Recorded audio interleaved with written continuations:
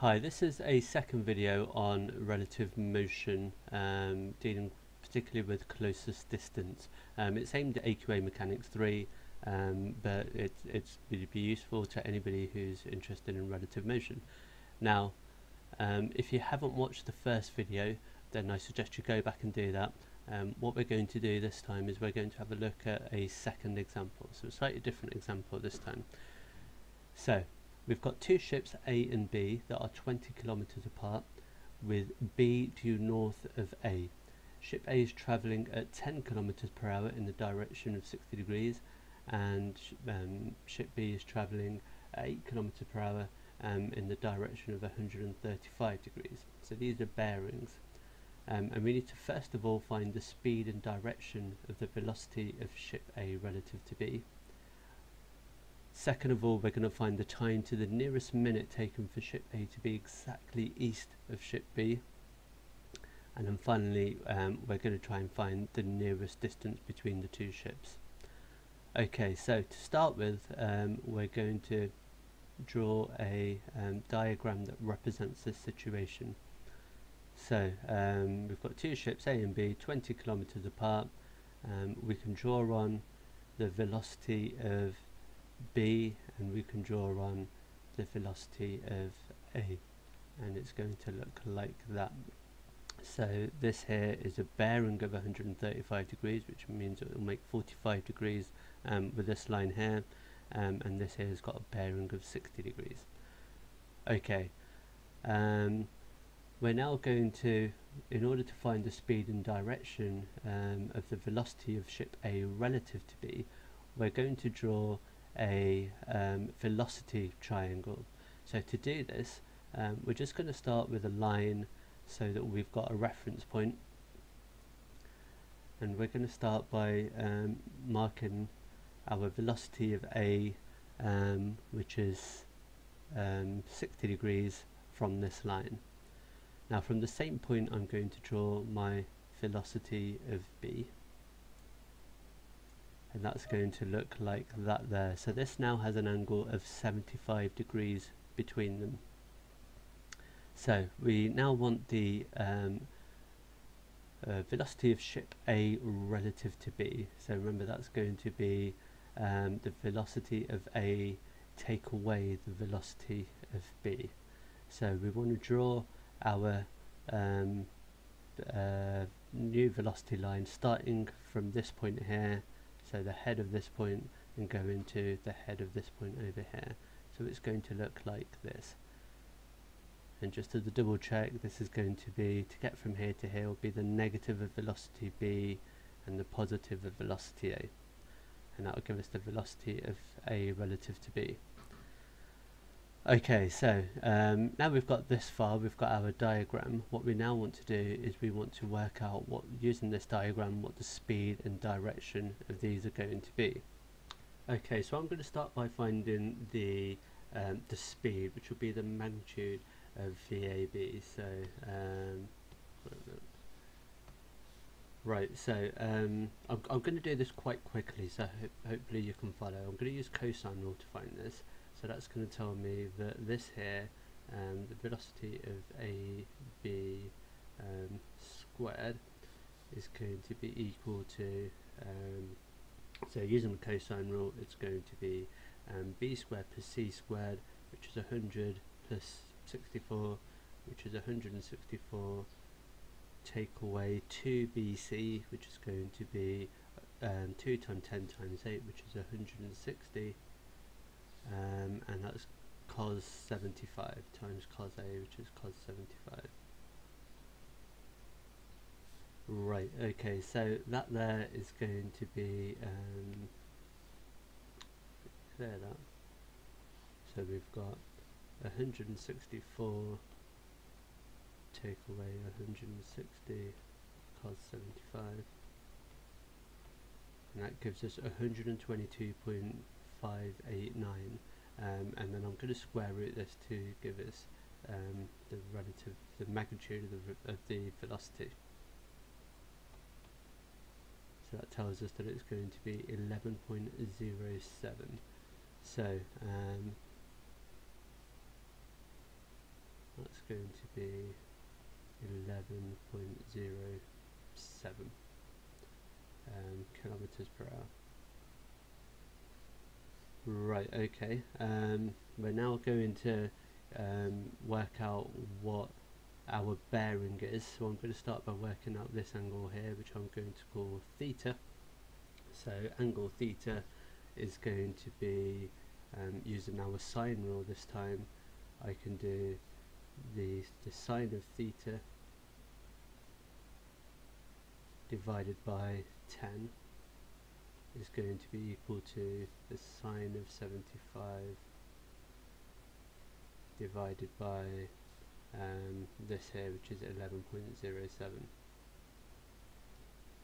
Okay, so so can say that sine theta is going to be equal to 10 sine 75 divided by 11.07. So theta is equal to, grab a calculator again, so we'll use that answer. So we've got 10 sine 75 divide that by 11.07, which is our stored answer, and that gives us that there. So to work out theta, I'm just going to inverse sign that. And that tells us that theta is going to be equal to 60.7 degrees. So there we've got 60.7 degrees. Okay, so that's that whole angle here. Now to work out the bearing, what I'm going to have to do is I want a parallel line to this here. Switch that along. Okay, so if that's 45 degrees there, that tells me that's going to be 45 degrees.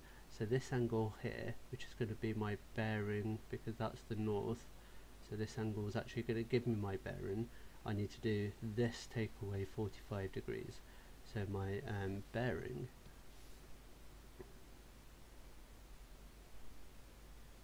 is going to be equal to 60.7 take away 45, which is actually going to be equal to 15.7 degrees. Okay, right, so I now know this speed here is going to be 11.07 kilometers per hour, and I know the bearing is 15.7 degrees. So I'm just going to tidy all this up a little bit. Right, okay, so our information that we need from part A is here, and I've drawn it onto the diagram over here as well. Now, for part B, we need to find the time to the nearest minute taken for ship A to be exactly east of ship B. Okay, so in order to do this, we need to go back to a distance diagram. So we're going to start by drawing, just a second. Okay, we're going to start by drawing our point A and B at 20 kilometers apart. And then what I'm going to do is I'm going to put in the information that we had from before. So this is our angle of 15.7 degrees and our speed of 11.07 kilometers per hour. I'm now going to draw a line that's exactly east of ship B, which is that line there. So what we're looking for here is, because we want the time to the nearest minute for ship A to be exactly east of ship B, we're trying to find first of all how far A will have travelled relative to B. So in this right angle triangle, we know the adjacent side and we know the angle, and we're trying to find the distance here. So this is the distance diagram. We're trying to find the distance here of the hypotenuse. So using trigonometry, we can say that we've got, if I call this x, we can say that x is going to be equal to, it's going to be our adjacent side, which is 20, and it's going to be divided by the cosine of 15.7. Okay, so using my calculator I can work that out, and we've got 20 divided by the cosine of 15.7, and that tells me we're going to have 20.78. So that's going to be 20.78 kilometers. Now, in order to work out the time that it takes, so that's how far it's travelled, and it's travelled that at a speed of 11.07 kilometers per hour. So in order to work out the time, I'm going to do that number there, so the distance travelled divided by the speed, which is 11.07,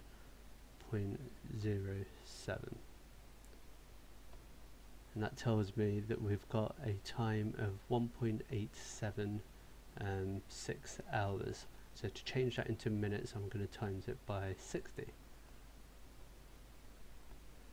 and that tells me that I've got a time to the nearest minute I want it. So this to the nearest minute is going to be 113 minutes. 113 minutes. Okay, so that's part B. We now know the time to the nearest minute taken for ship A to be exactly east of ship B. So I'm just going to tidy this up. Okay, for this final part now, we want to find the nearest distance between the two ships. Okay, so to find when they are closest together, what I need to do is I need to draw a perpendicular line from our relative velocity to our point B. So at this particular point here, A and B are going to be closest together, because as for B as the observer, A is going to be at its closest point.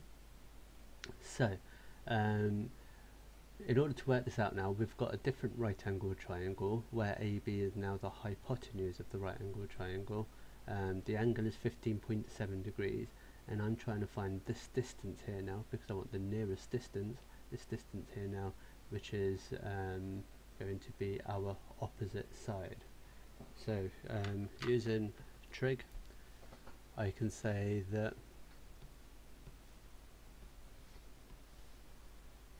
this distance here, I'm going to call this distance y, so we can say that y is going to be equal to our hypotenuse 20 times by the sine of 15.7 degrees.